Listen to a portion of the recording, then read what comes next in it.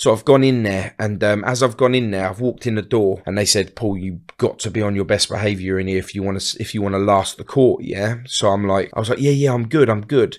You know, I had police behind me, I had a police officer beside me. I've gone walking in. As I've gone walking in, the judges here, all the barristers. We had a silt, which is the highest barrister that you can get. They were all at the front, and right here was the glass screen, and it was boxed because for me, I already knew what I was going to do, because from whenever I've been in the dock, the glass is only yay high, right? So I knew that when I was in, the copper was going, and I was jumping the dock. What stopped you from doing this? It was glass top to bottom. That's it? Yeah, that was the only thing. And what were you planning on doing? Whatever I could to make sure that they were dead. Whatever I could, you know. And that was what I had when I first went in.